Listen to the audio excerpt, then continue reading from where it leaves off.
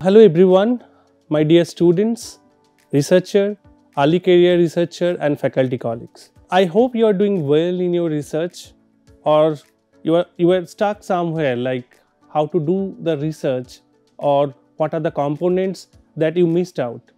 Are you finding difficulty in doing literature review, or are you confused with how to find the research gap, how to write a good objective of your research? Do you know clearly that what is your data that you require for your research, what methodology that you adopted? There is still confusion.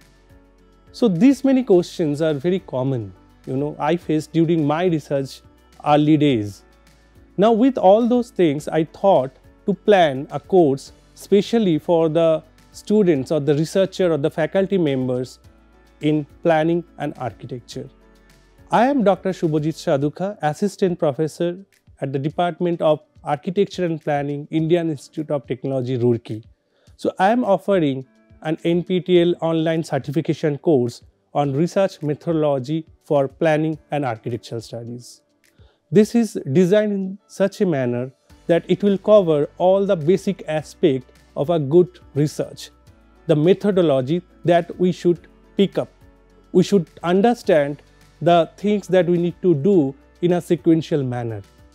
So in this 12 weeks program with 60 lectures, so you'll get to know about such aspects like starting from the literature review, identifying the research problem, understanding the research process, then definitely the type of data, the methods, the way that you should collect the data, interpret the data. And to help you out, I am also giving you all such kind of case studies. And the challenges that we faced, it is not that in first attempt everything was very fine. In my research career, I was also confused. But over time, I understood those problems where I actually missed the point while conducting the research. So I'll share all such kind of experience with you so that you'll get to know that, okay, this is possibly the right way to conducting my research. In the whole module, we'll talk about different aspects of architectural planning research. We discussed about the issues, the possible potential areas that you must be working on, and then for that, what is the right methodology.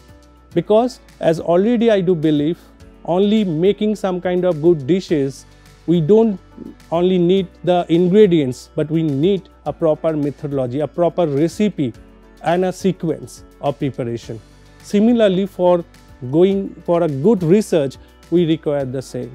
We need all such kind of proper guidance, proper methodology. So in this case, definitely your supervisor is going to help you out, your colleague will help you out, but what I am going to facilitate you to give you those kind of tips, tools and techniques that helped me during my research in planning and architecture, which can also help you.